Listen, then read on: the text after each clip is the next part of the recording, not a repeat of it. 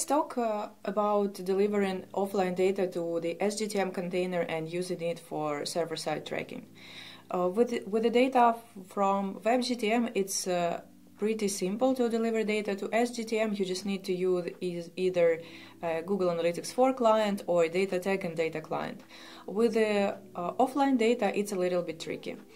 The key part lays in way on how you send data to SGTM. The most straightforward way, and I think the easiest way, is to use webhooks. All standard CRM, CMS platforms, they have either built-in functionality or some plugins that allow you to send webhooks to certain URL.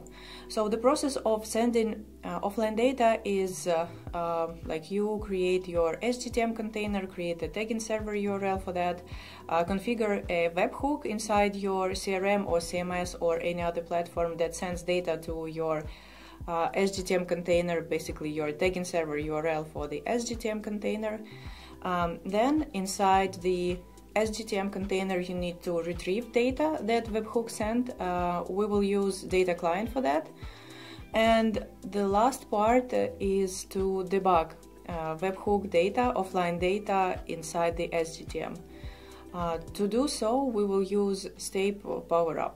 So let's start with the implementation.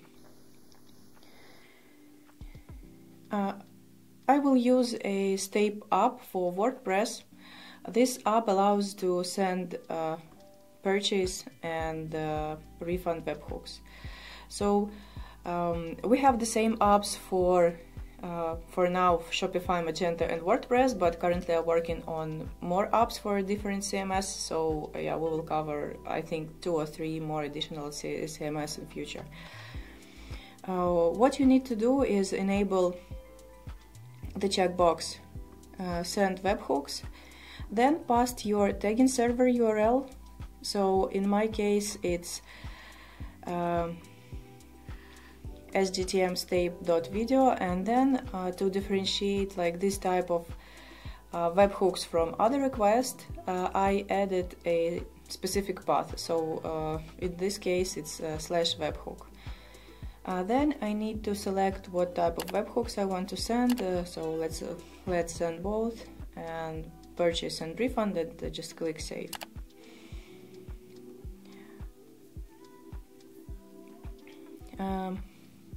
So this process is pretty simple, and now we need to test if webhooks were sent correctly to the SGTM container. But here the problem is that by default it's impossible to see webhook data inside the SGTM. But there is one specific way on how you can do that with the help of Stape PowerUp. So what you need to do is launch the preview of SGTM. Then click here send request manually and copy this preview header. Open your Stape account and scroll to SGTM preview header config.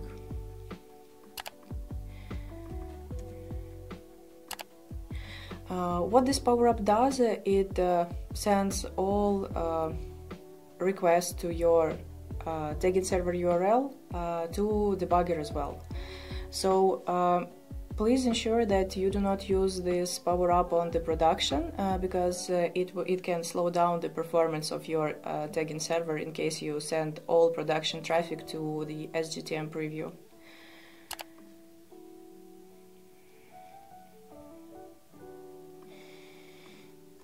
Okay, now let's test if webhooks are sent correctly to our SGTM container. I will click send the test webhooks, and let's go to the preview mode. Yeah, so you can see that I received the 2 requests.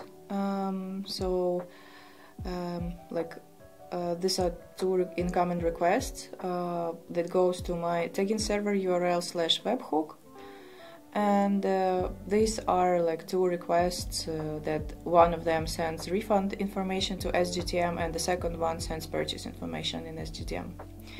So this one works correctly.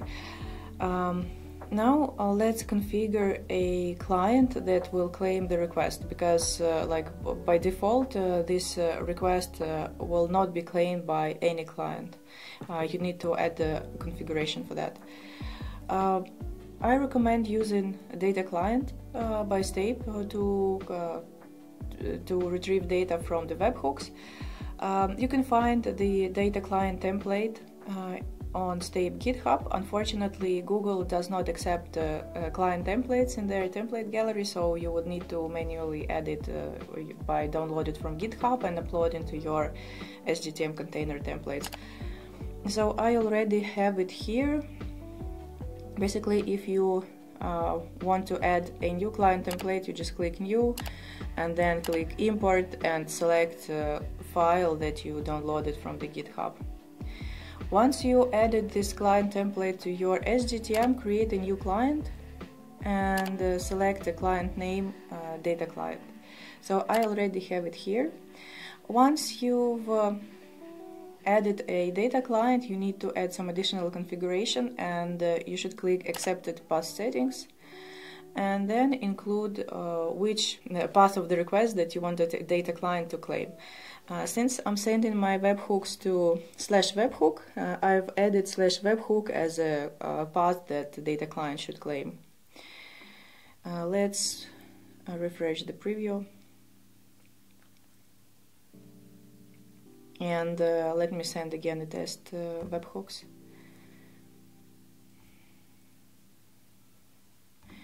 Yeah, so for example, let's see the purchase webhook. So we can see that there was an incoming request to /webhook, and this incoming request was claimed by data client. So it means that data client processed all the data that webhook contains, and this data was retrieved to the event data. If you see that client claimed the request, just go to event data, and here you can see like a better structured format on how SGTM process webhook data. After you're done with setting up and testing webhooks and like sending any offline data to SGTM, ensure that you go to the Stape account and disable SGTM preview header config power up. We automatically disable this power up for you in 40 minutes after it was enabled. So we want to prevent the error when our client uses this power up to configure webhooks, but then forgets to disable it, and all production traffic goes to the preview. That's it. Thank you for watching.